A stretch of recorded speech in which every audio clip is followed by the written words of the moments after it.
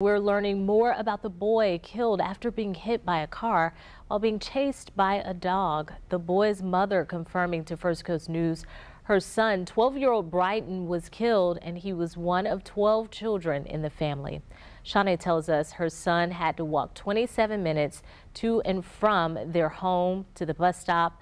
Brighton's mother tells us the bus was moved due to the driver's shortage. And Brighton's father also speaking out on social media, posting this on Facebook, writing, "I will miss him so much, and he will always be our bright light."